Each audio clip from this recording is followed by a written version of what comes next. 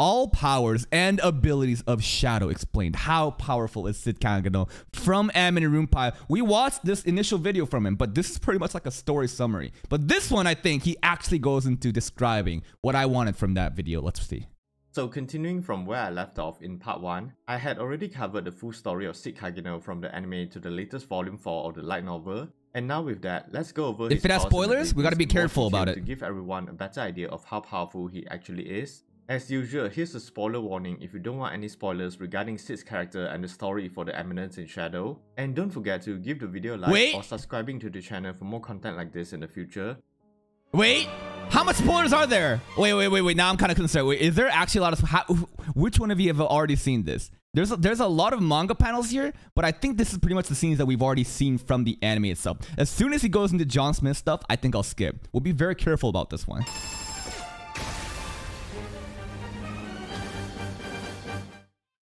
To start, Kagenou Minoru has always been a hardworking person that constantly pushed his own limits physically and mentally by dedicating his life to studying and training in order to become an eminence in the shadows. That's right, while you guys were partying, he was studying the blade. However, due to the limitations of the fragile human body, he could only do so much before he hits a wall that he cannot surpass. But the when nuclear he was bomb. hit by Raccoon and reincarnated in another world... Okay, again.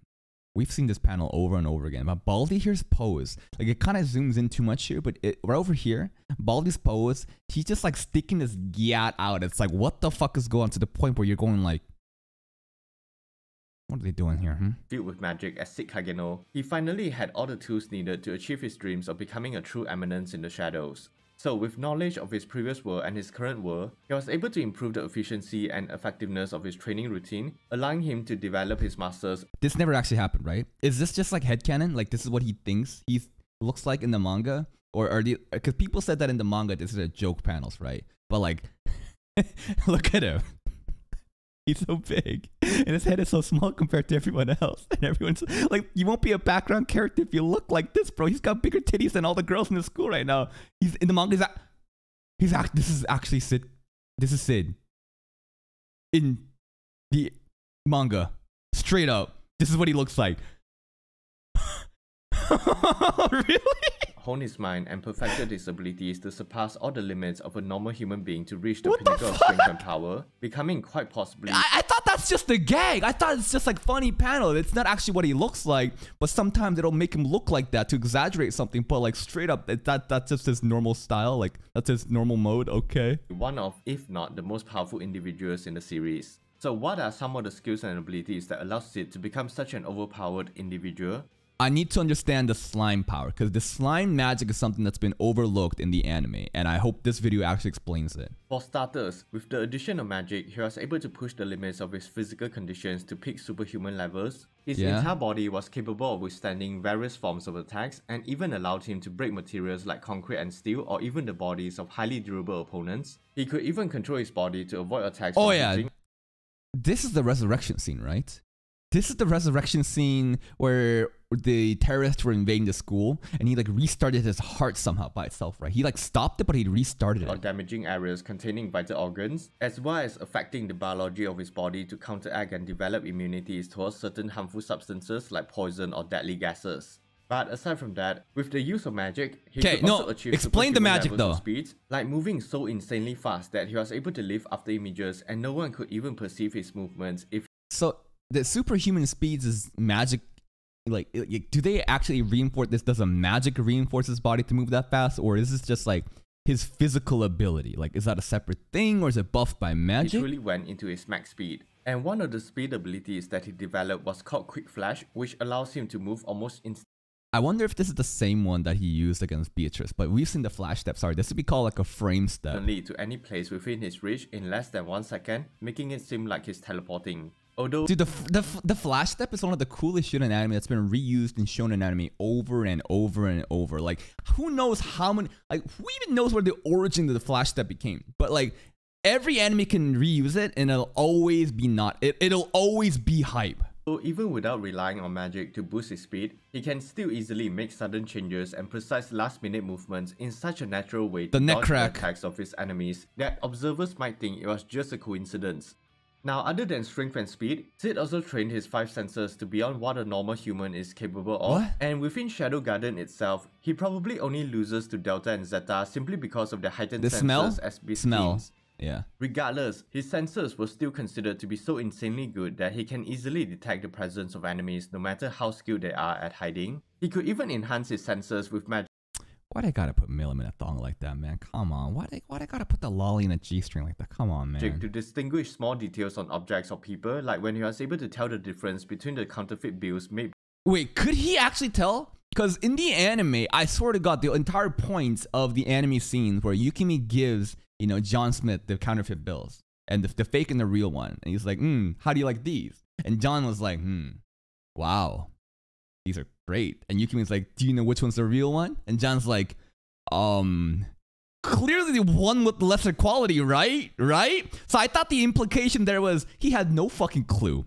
He could not tell at all. He could tell, but he didn't know which one was real or fake. How does that make sense? How, if he could tell, how could he not know which one was real or fake? I thought the entire, because like that joke gag then repeated it into the second part in Getan's office, where Getan and his baldy, he was like, he showed him the counterfeit bills, and he was like, so can you tell which one's the real one? And Getan's like, the lower quality one. I thought that was the implied meaning. By Yukime and those of the Mitsugoshi company, despite not knowing what they looked like. However, there was a much more extreme application of his enhanced senses, which led to him developing a special skill called bionic perception of time. Whenever he activates this... This is an actual thing? Like, this is a name technique. Bionic perception of time. This is straight up light novel manga material. This exists? Like, he's not just making this shit up, right? But this is, I guess, whenever, like, in close, like, in really intense moments like this, where time seems to, like, a second seems to last, like, 10 minutes, like this scene. This is bionic perception of time. This skill through magic, Cid can basically perceive everything that is currently happening around him in a way that looks like time has so basically the Sharingan. Completely stopped, and it seems like no matter how powerful or skilled the opponents are, he can easily activate this technique to counter them. He has been doing this since the beginning. Like against Claire, this is one of the first times we did see it. Like when he was able to dodge the attack of Beatrix, the goddess of war, making it look like he slipped. That said, through his years of training and combat experience, he managed to develop a different type of sense, something similar to a warrior instinct of fighting spirit. What? This is apparently a skill that can only be achieved by the most elite of warriors and what is those it? who have fully mastered the art of battle. It's a skill that allows Cid to understand and learn about the opponents he's facing, whether it is their personality, identity, or emotions, without ever needing.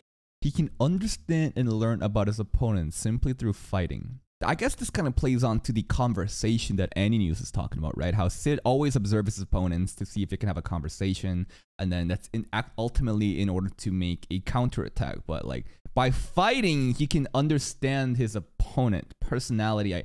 Okay. To have a direct conversation with them, basically learning everything there is to know about a person simply through the way they fight. For example, when he was fighting the Wish of Calamity Aurora during the trial of the goddess, he could somewhat feel and understand her personality through their battle, and it really impressed and excited him. But he became disappointed after realizing that she wasn't actually present and it was simply a soulless construct created by the test, so he quickly ended the battle. Because according to Cid, if an opponent doesn't have a will of their own or a soul, the battle will become boring since he can easily predict their movements and counter accordingly, like during his fight with the hero Olivier. I would never have known that in the anime only, right? I never knew he'd actually thought of it like that. Like he has such like an honorable way of thinking. Like he really like treasures the sanctity of a tool, but I thought he was just fucking closing his eyes here, just, you know, just to be chuny extra. It's like, oh, I haven't like unlocked my rest of my powers, and I don't know, I thought he was just shitting on people, but I didn't realize that he actually thought that way about Olivier and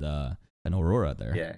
Now, thanks to his knowledge of fighting techniques of his previous life, Cid easily mastered the new fighting techniques of his current world and quickly became proficient in both swordsmanship as well as hand-to-hand combat from a very young age. In terms of his swordsmanship skills, his technique has gone beyond excellent and into the realms of transcendent, but at its core, his fencing was still considered to be ordinary. That's because instead of relying on talent, he only focuses on the fundamentals, and his proficiency is simply a byproduct of all his hard work and dedication throughout. Alexia mentions that too, right? Because like his swordsmanship is so basic and simple, but that's intentional, right? Alexia's swordsmanship is also the same, but she doesn't really understand the same way. Because Cid's way of simple is like min-max, right? So efficient, you cut off all useless movements to the point where every swing is again, just optimized. So it looks boring, but it's perfect. Throughout the years, he was so insanely skilled that he could simultaneously fight and then easily defeat Beatrix and Iris Midgar, considered to be both of the most... Who's stronger here though? Beatrix or Iris? Is there a power gap in between these two? Or are they pretty much the same? Because against Cid, when they were 2v1ing, I couldn't really tell. Because Cid is so strong that he makes everyone else he's fighting kind of look all the same. But if Cid wasn't there, then maybe there'd be a bigger gap we could tell between the two.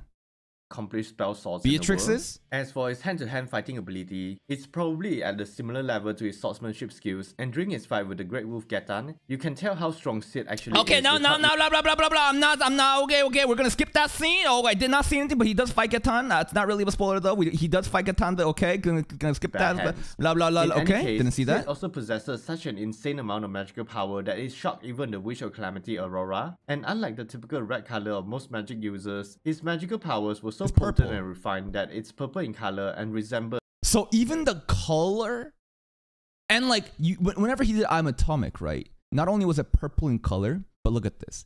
It resembles circuitry. Like these lines here, right? It's supposed to like... So only super refined magic suddenly resembles circuitry. This is kind of giving me Mahoka vibes.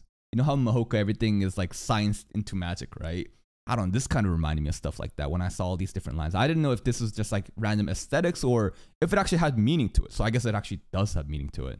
Circuitry. But even with such a large amount of magical power, Aurora DS, exactly. Aurora did have circuitry too. But it was red, and that scene never actually happened in the manga or the light novel, right? So it was like anime only content. So that was still one of the most best, like that was definitely the highlight of the episode for me over Recovery Atomic. But I guess her circuitry and the red color, does that actually mean anything? So if red is red, like if purple is the most refined color, then maybe red is like almost there, you know, but not quite there. I don't really know. Maybe they're just retconning this shit. I don't fucking know. He could still effortlessly suppress and contain his magic so that no one was even capable of detecting his true powers, and his understanding of magic was so precise that even in situations where magic is completely sealed off, he can still use find ways to counteract the effects. For example, when the Count of Diablos used an artifact to seal the magic of his school, he was the only one able to use magic, and another case was inside the... These slime suits, man. One of the best things about the slime suits is that you can just like disappear like this, bro. It's so much fan service. Now, do any of these girls still exist in the Shadow Garden girls? Like, have we seen these faces, or was this like a one episode thing and done? Because like, obviously we can't like focus so much on the other girls. Like, we have the 7 shades, and then we have like the 8 to 25, the names, you know, the important ones. But then, I wonder if the author actually brought these characters back, or if they were just like a one-time thing. The sanctuary, and he was able to use magic after tempering its state. He even discovered the ability to share and give some of his magical powers with others. Okay, this part is very important. Share magic power with others. So there's a clear difference in the power of the 7 shades versus everyone else. The 7 shades were directly healed, right? The mana overload was healed by Shadow, but he also trained them. People are saying that when the possessed genes or the possessed blood is cured by Shadow, then it's a different type of bestowing power versus everyone else. Oriana also is a special case because her overload, you know, mana overload was also directly fixed by Shadow. The other girls that joined, they didn't really have the mana overload problem, right? How does that work? I'm not really sure. I don't think they did. Which, funny enough, he only learned after accidentally healing Alpha's demon possession. And whenever someone receives his magical power, their overall magic and physical capabilities are greatly enhanced. And so if we just heal the possessed blood overload mana, then they are automatically just powered up as well. If they are suffering from demon possession, it will be instantly healed as well. He recently used this in the anime to save Oriana and give her the power to save her kingdom. That's why I have so much more faith in Oriana than every other girl, because like not only is she one of the most important characters in season 1 side characters, but also like because she got directly healed by Shadow, right? She has more potential to be really strong, right? To rise up to probably be not one of the 7 shades, but probably join like the 8 to 25 numbers, right? The named numbers, right?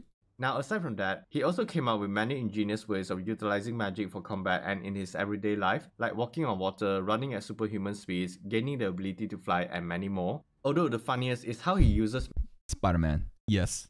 This is... how did they do this? Like, when I watch shit like this in Eminence and Shadow, I don't think to myself, how did he achieve this using kind of magic? No, I just think it's a goofy anime. I'm not gonna bother asking a question for it. There's probably not much, it's not that deep, you know? Magic to stick to walls or other surfaces because it seems like he always uses this particular ability to avoid people like his sister Cid Kagenou or Rose Oriana. As for more combat-oriented use of magic, Cid managed to develop a few special techniques like his signature move, I Am Atomic, which is basically the culmination of all his hard work to finally defeat his last obstacle. But how did he actually become atomic though?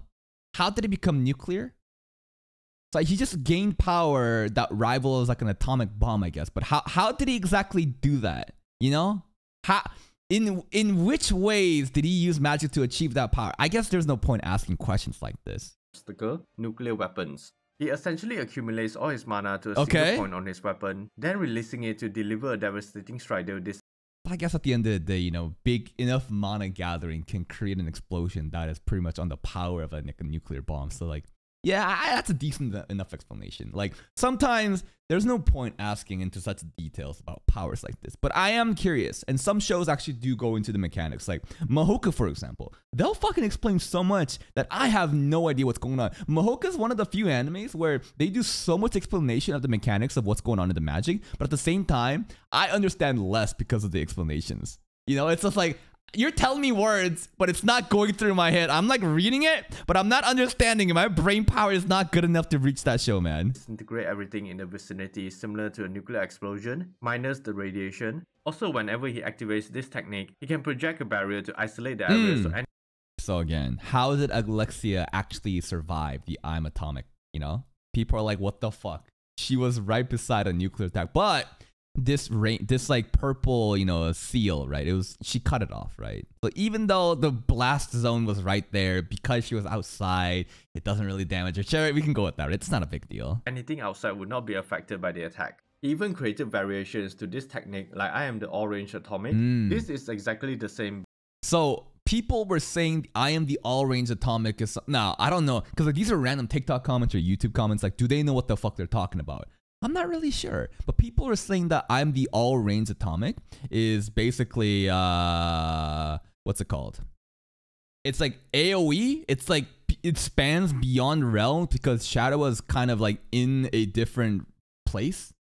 You know, like we were not in real world. We were in a different realm. So all-range somehow broke that realm gap or some shit. People are saying stuff like that. I don't know if that's actually true. But it isn't limited by a barrier and will annihilate everything within a certain range in all directions. Wait.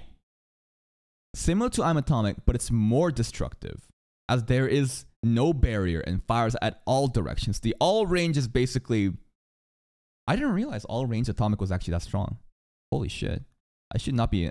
Have we used this ever after that? I don't think so. Maybe we'll save it for a big moment in the future. In all directions. He used this to completely destroy the sanctuary in Limworm when he was fighting against the multiple clones of the hero Olivier. There's another one called I Am Recovery Atomic, and this can heal people within a certain range, but it can also destroy the area, albeit with less destructive power.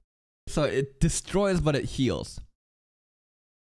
So it'll heal people, but it'll destroy the environment. Okay. Cid used this technique during his fight with the Blood Queen. Okay. I thought we were gonna get spoiled for a second. To stop a rampage while healing his allies in the process. 752, 758 spoilers. Okay, we're coming up. Okay, good luck, Annex. Good luck. Moving on, another technique he developed was known as magic threads, and he first created this when he was posing as John Smith because he wanted to use a different fighting style from his usual shadow. This is not really spoilers. We know this. We've seen the string attack. We've seen this. Persona. This allows him to create powerful magical strings that he can manipulate through his fingers, and the strings were so strong that he can easily cut through most materials. And spoilers. Okay, careful.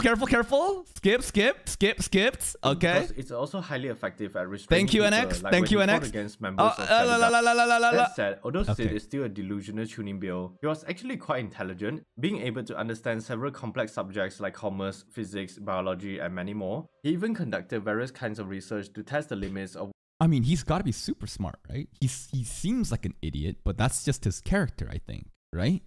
He seems extremely smart. I mean, he was doing the slime experimentation. I want him to talk about that right now. What he's capable of. And one of the products was his invention of the slime bodysuit. Finally! This was made using the corpses of Rimuru's family, and because... So, we used the corpses of Rimuru's family, and... That's how so the slime and Eminence and Shadow, we know we're gonna have a collaboration, right? Yeah? Slimes have high magic conductivity, around 99%. So slime has very high magic conductivity. What does that really mean?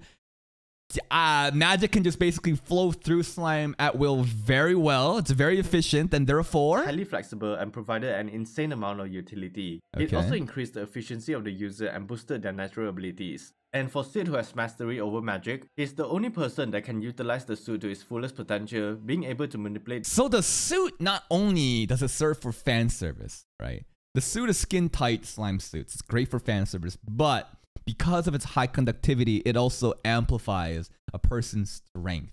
Like their magic powers, everything else gets boosted because of the suit itself. The suit in such creative ways. However, I think his intelligence and knowledge benefited Shadow Garden the most because they were able to take his teachings, developing them into something. So did Shadow actually teach Ada everything? Or did Ada figure everything out by reading books? Because if Shadow actually taught, Ada how to do this, then that's actually quite impressive. That helped their organization to grow. Like how Gamma created the Mitsugoshi company to sell innovative products to help them financially. Or how... Technically, Shadow did. Like Cid did tell Gamma the little details about finance and the economy and how to like, I don't know, manipulate currency and stuff like that. There was a scene last episode, right? Where we talked about that and she was like, and Beta was like writing notes down. All these kids are just like taking notes of like modern like finance like tips. Epsilon and Beta both became influential people thanks to his teachings in order to create connections with other people and gather. What teachings? Like I can understand Epsilon learned how to play the piano from Shadow, right? We've seen the Moonlight Sonata being played every time. You telling me Shadow also taught Beta like how to write fanfic? Really? Maybe. That'd be kind of funny though. That'd be actually hilarious if he actually taught Beta how to write fanfic. The information.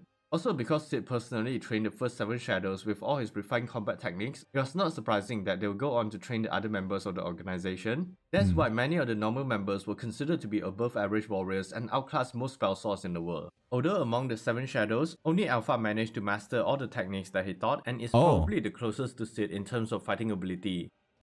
Even Alpha's like, do you remember her Alpha's like mini I'm Atomic scene against the homunculi, the monster from episode 5 that released, like it like healed that girl, right? Even that attack, is there like an actual technique that Cid taught her how to do that? Because all I see is Alpha show out of nowhere, fucking do 3 flips in midair, flash her ass, fucking down Excalibur, and then we see her ass once more. And like, am I asking myself, how this magic is made? No. I'm thinking to myself, this is really cool. But is there a deeper meaning to it? Did Cid actually teach her how to do that? Next, I want to talk about his obsession in trying to make himself look like a mob character, and although this doesn't really showcase how powerful he is, I think it's still worth mentioning. So obviously, keeping with the eminence in the shadow aesthetic, he had to maintain a public persona and his shadow persona, and because of this, he developed Mobfu, the art of being a background character. How many Mobfu techniques are there? I swear to God, it was like in the triple digits, right? He would say a Mafu technique and the number was like in the triple digits, I swear. And there are moves that allow him to appear as mediocre as possible when he's in... Play that scene again. Play that scene again. Hold up. Watch this. Watch this. Character, and there are moves that... Let me get rid of the subtitles for a second. Do you see this right here? Do you see this right here? Do you see this? Allow him to appear as mediocre as possible when he's in his public persona. 48? Currently, there are 48 ultimate forms of mob... Shamal, you were right. You were right. 48. You called it, bro. You called it. But here are 2 known examples. The first is called Spinning Drill for Bloody Tornado. To this date, this scene, Cid versus Oriana, Mobfu technique. To this date, this is the most viewed TikTok I have on TikTok. I think it's sitting at like 1.7 million. I don't know why this scene was so popular, but it's... I don't know why. He basically times the opponent's attack, and when he makes contact, he will leap backwards, spinning his body in the process while using blood bags to create a spinning stream of blood. He used this... Alright, get fucked. I hate you. I hate everything about you. You're super fucking annoying. I've been ignoring your comments the entire time. This is not a friend therapy session for you. Fuck yourself. Goodbye. Okay, back to the video. Technique during his battle with Rose Oriana. The second one is called 10-minute death Heartbreak, where he first uses magic to make sure blood is circulated into his brain while stopping this is Mobfu? Death. However, this is a high-risk move that might actually One more time, hold up. Process while using blood bags to create a spinning stream of blood. He used this technique during his battle with Rose Oriana. The second one is called 10-minute death Heartbreak, where he first uses magic to make sure blood is circulated into his brain while stopping... So he just restarted the heart though, right?